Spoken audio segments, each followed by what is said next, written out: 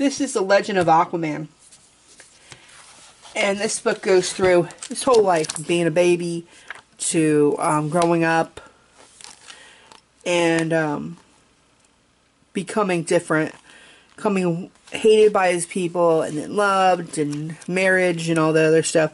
So it's really cool to read this. This is the old style comics, even though they're done with the new, you know, feel to the newer comics, the silky feel of the new books here.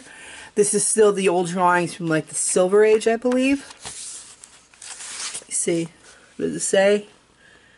It didn't really say, but it feels like Silver Age maybe. This was made in '89, so I don't know what this would have been, but it looks like a Silver Age drawing of Aquaman. He looks different, madder, tougher, so I think it's either Silver Age or Bronze. So check it out. This one was on Book Outlet. It would have been $20.